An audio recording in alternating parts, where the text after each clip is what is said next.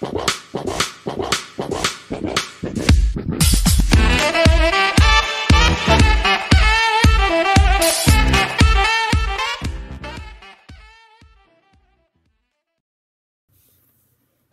everybody and welcome back to the MoldyWorm gaming channel. My name is MoldyWorm41975 and in today's GT Online video we're going to be taking a look at some more movie cars.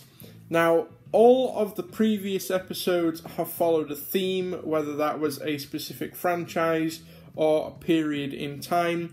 Today's episode is not going to follow a theme, it's just going to be random miscellaneous movie cars that I might have forgot to add to some of the other lists, and also some that didn't really fit into a category. So as ever, if you have some suggestions for a franchise that you want me to cover or a specific vehicle you want me to add to a list, then drop it down in the comments. I'll be sure to read it, or you can tweet it at me on Twitter. But let's get straight into it and start at the first one. So the first car we're looking at today is the LCC Sanctus, and this is Ghost Rider's bike. A very cool bike, I have to say. This was added in the Halloween update. Not much you got to do with this either. Just buy the bike and you're good to go.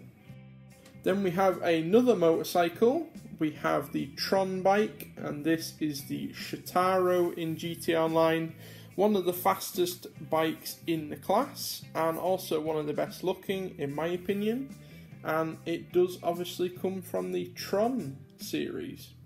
Then we have Doc Hudson from the movie Cars, an awesome movie in my opinion, one of the best movies ever made. It is definitely one of my childhood movies. And we can get Doc Hudson or a Doc Hudson livery, the Hudson Hornet, in GT Online. And for this one, you use the Hermes and apply the fabulous Hermes livery. Then we have another vehicle from the Cars movie, and this is the King, also inspired by Richard Petty's car. He is a famous NASCAR driver, for those of you who don't know.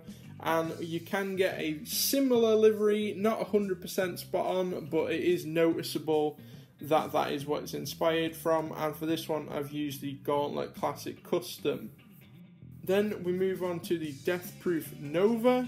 For this one, I have used the Vamos, obviously based off a classic Nova. And you can get this livery that has the skull and crossbones on the bonnet. Apart from that, all you have to do is paint the car black.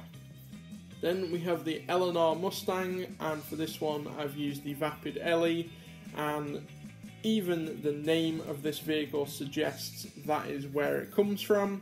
It is based off a Shelby GT500, and you can get the livery nearly 100% spot on. Then we have the Initial D Toyota AE86, and for this one I've used the Futo. And you could also use the Ballista Compact for this one. I've used the Futo just because I feel like you can get it closer, but you could also use the Ballista Compact, which is a very similar looking vehicle.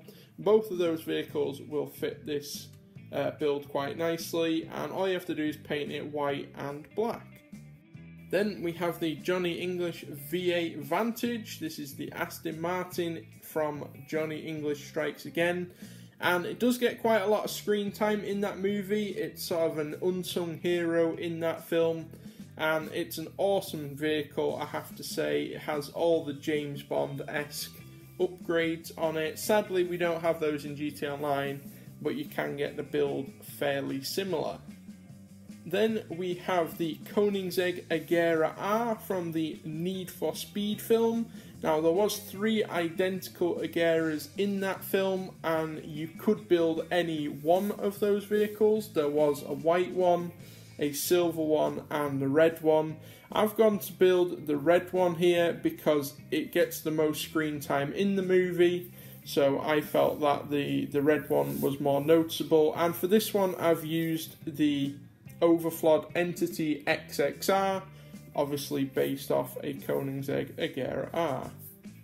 Then we have the Z-Type. This comes from the Overdrive movie, which is on Netflix for you to watch if you haven't watched it already. It is a fantastic film. If you're into cars like myself, then it is a fantastic movie. I definitely recommend it. And this car gets a lot of screen time in the film. It's sort of the main car in the film, if you will. And obviously it is based off of the Bugatti Type 57 Atlantica, which is over £40 million. Thankfully it doesn't cost that much in GT Online, but you can get this one, and it is a pretty cool vehicle. Then we have the Mystery Machine from Scooby-Doo, and for this one I've used the Yuga Classic. Now I've used some mods here to match the secondary colour to the livery, so that is why it looks so accurate. Unfortunately you can't get it 100% accurate to match the livery in GT Online unless you do use mods. So you won't be able to get it exactly the same, but just for the purpose of this video I wanted to try and match it. But nevertheless, if you apply this livery to it and paint the wheels orange, then it is fairly obvious what build you're trying to make.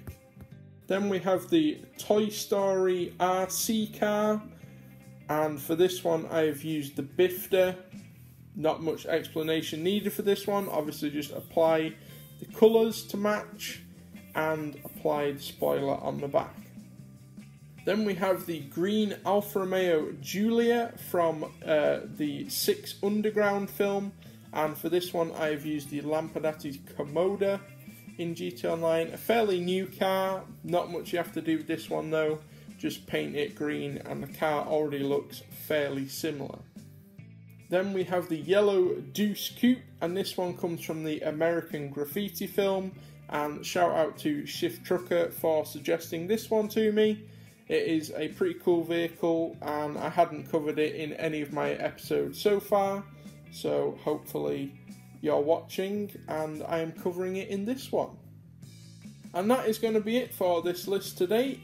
As I mentioned at the start of the video, if you have any suggestions for a specific vehicle or franchise that you want me to cover, then be sure to drop that in the comment section down below or tweet it at me on Twitter.